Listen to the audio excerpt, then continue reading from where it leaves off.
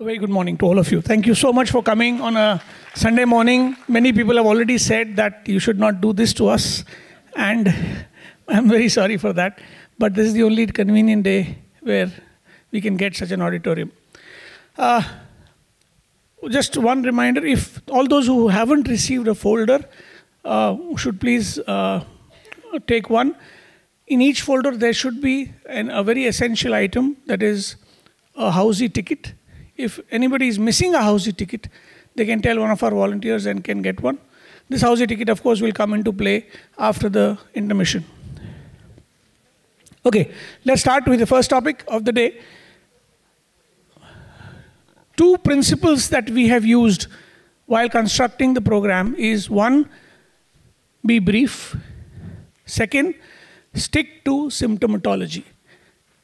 How many of you have attended on a Sunday morning a medical conference? Show of hands. Sunday morning medical conference? Almost all of you. How many of you have attended on any morning of any day or any evening of any day a conference dedicated to symptomatology? One? Only one person? Two? Three? Okay. So why this discrepancy is what we are trying to address today. We are trying to give symptomatology what it deserves. So we start with angina and anginal equivalents. We may have this next slide, please.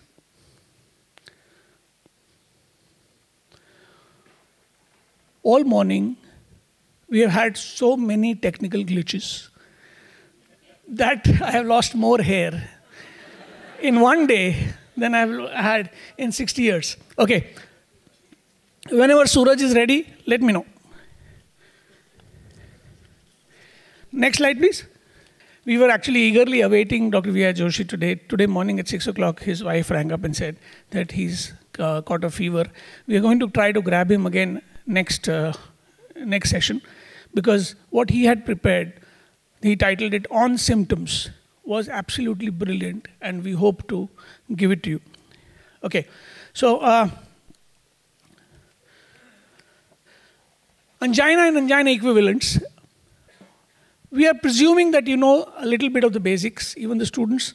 We are presuming that since you are in 3rd MBBS or higher, so I'll not talk everything, but salient features that you may not know. We know that chronic stable angina refers to more than 2 months duration of angina, which is consistent in the angina distance and the angina severity. Meaning the patient says that since 6 months, he has chest pain retrosternal on walking 100 meters, and he has to rest for a minute or two, the pain goes away. This is chronic stable angina. Two features that the patient, if he describes, you know that this is coronary artery disease, are these two. A walk-through angina, meaning the patient is walking, so he takes a round of Joggers Park. After completion of one round, he starts getting pain. He continues to walk, and the pain gradually settles. This is called walk-through angina, very classic of angina. You can label him coronary artery disease just with this symptom. The other is something called the warm-up phenomenon, which means that the patient walks one round of the garden. After the one round, he has to stop because of chest pain. After stopping, he continues to walk, and this time he can walk for 3, 4, 5 rounds at a stretch. This is called a warm-up phenomenon. Why does it occur? Because of the recruitment of collateral circulation in a patient who has chronic coronary artery disease. So a walk-through phenomenon and a warm-up phenomenon are typical of chronic stable angina. Next slide, please. Again, most of you know what unstable angina is defined by. There are many types of unstable angina. The 3 salient OPD complaints are divided into these 3.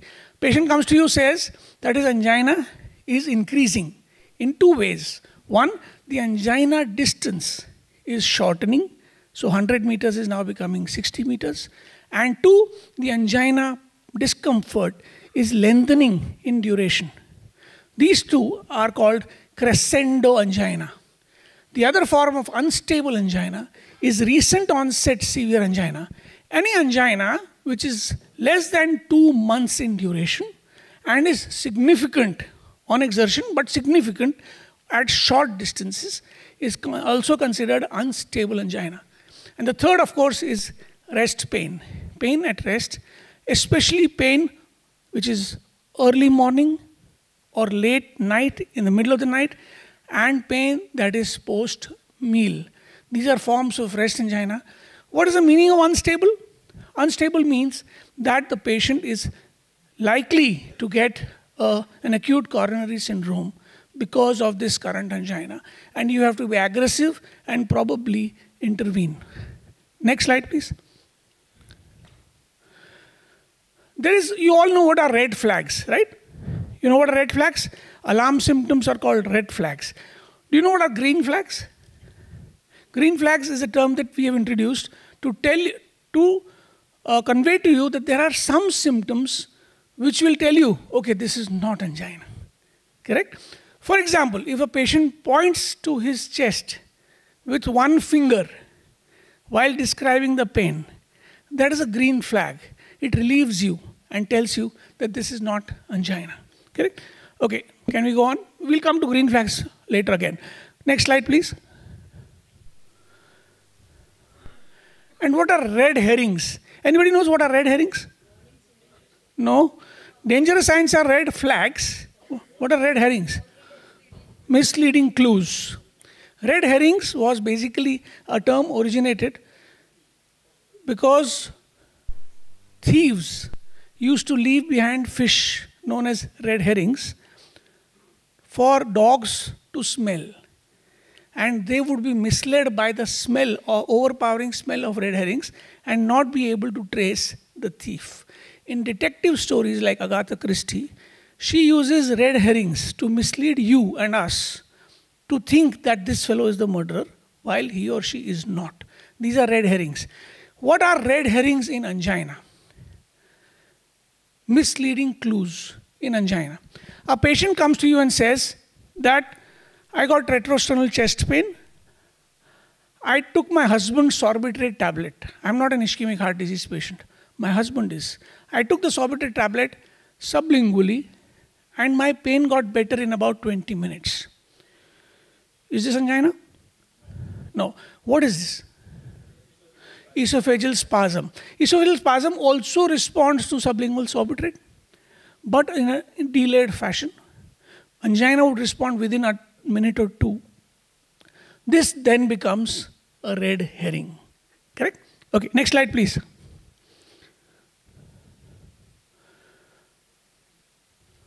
How many of you, I need you to stand up on this. How many of you have had a parent who has had a myocardial event in the last 1 month? Please stand up. Last 2 months, please stand up. Last 1 year, please stand up. Myocardial event in last 1 year, only one person. Last 2 years, we need a competitor. Last 2 years, okay, we are an unusual population. Okay, very, very healthy. Actually, either they are no more, or you're taking good care of them, which is nice, which is very nice. Okay, my question to you was, anybody knows what this is?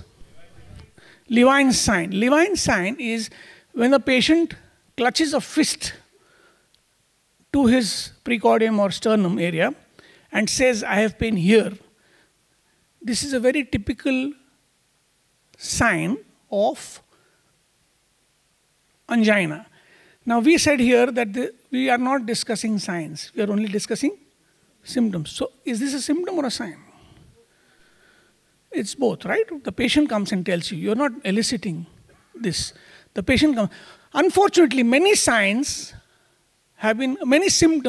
have been called signs, which we'll come to. Again, telling us that symptoms are not getting their due. Okay, next slide, please. So we come to the other part of the topic, which is angina equivalents. Not all patients with coronary artery disease who have exertional symptoms will have chest pain.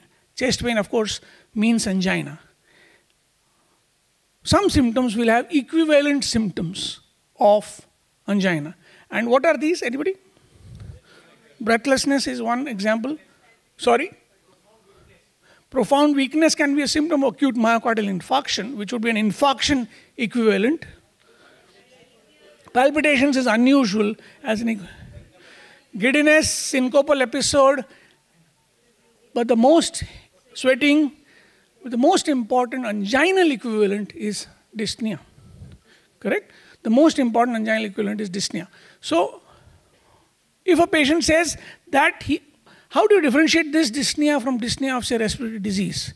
If the patient says that he takes one round of the garden, gets breathless without chest pain, and stopping for 1 minute completely relieves him of breathlessness, and this breathlessness is not associated with cough or wheezing. This is fairly typical of an angina equivalent. Which patient get no pain and some equivalent instead? All those patients who have autonomic dysfunction. Typical examples are diabetics and the elderly. These two groups will typically get symptoms which may not be pain. Okay, do we have another slide? Yep. Anybody else whose phone is on, please stand up. Okay.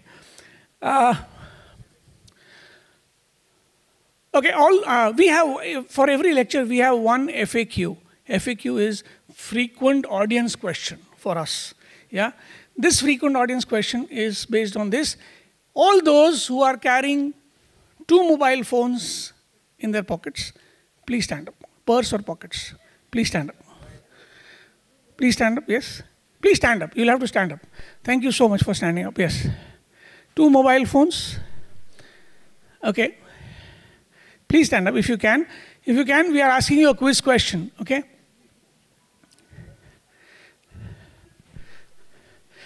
All of you know about metabolic syndrome, right? Metabolic syndrome is a multi-system, multi-disease problem. I want you to tell us what is cardiac syndrome X. I'll give you clues. In cardiac syndrome X, the patient has classic anginal symptoms.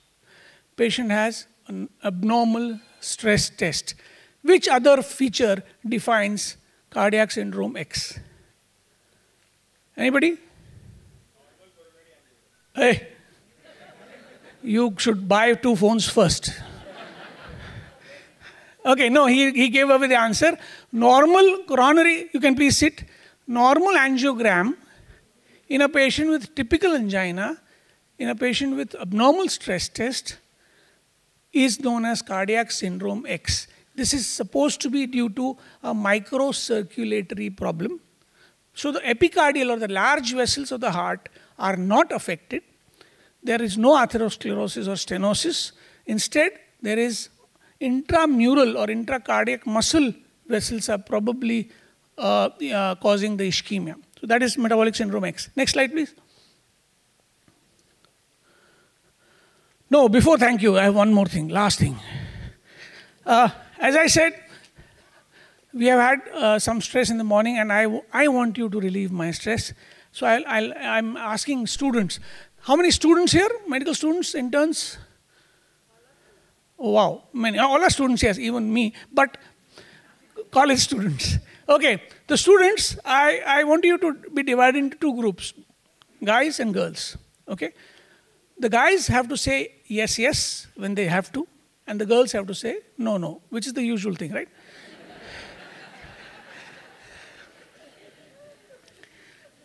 Okay, so the guys, can I have a rehearsal? 1, 2, 3. That was not a very good yes. But yeah, and the girls, 1, 2, 3? No. They are vehement. Okay.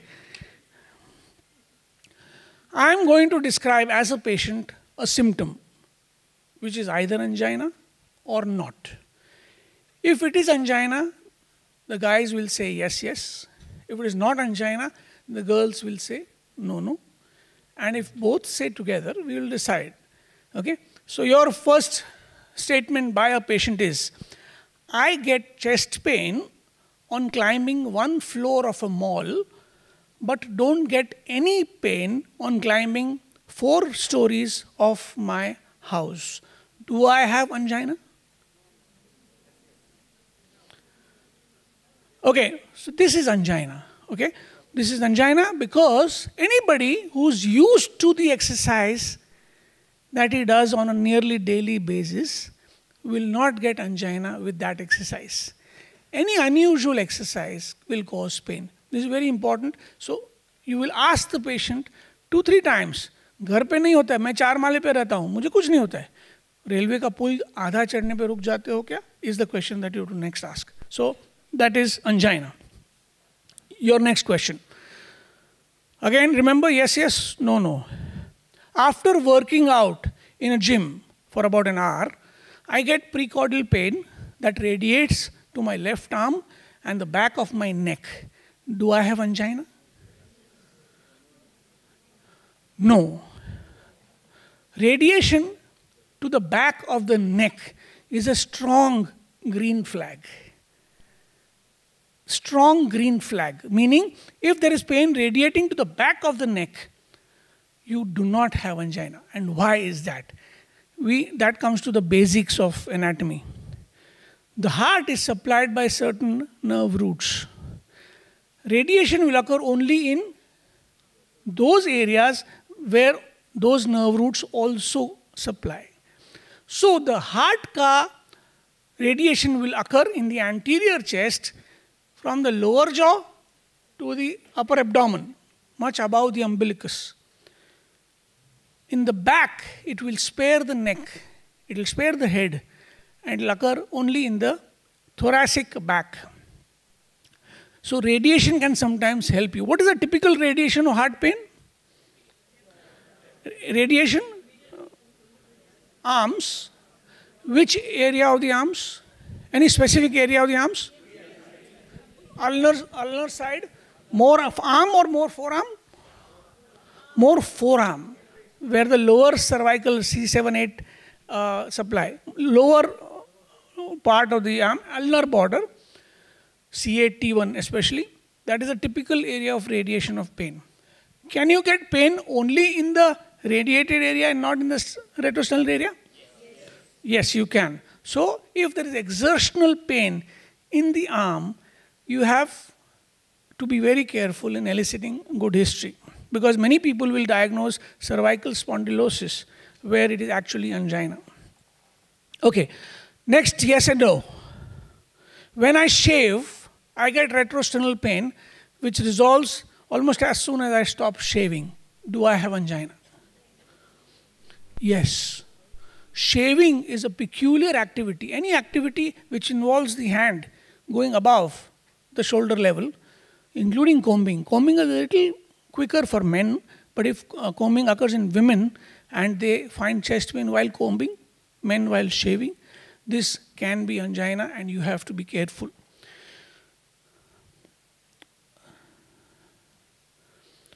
जब मैं तेज चलता हूँ तो मुझे कभी इस तरफ दर्द होता है, कभी इस तरफ दर्द होता है. Do I have angina? Why not? It's on walking. It's on fast walking. Very important is that in one person, the location of pain remains constant. Right? It does not change from day to day or month to month. It can, however, disappear. When will angina pain in a previously anginal patient disappear?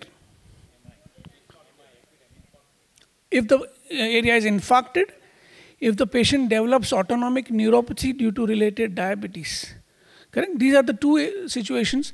Or if the patient's ejection fraction becomes so low that his coronary requirement of blood decreases. Correct? Okay. Okay, I think I have overshot my time limit and I will end here. Okay, thank you so much for the lecture, for the patient hearing.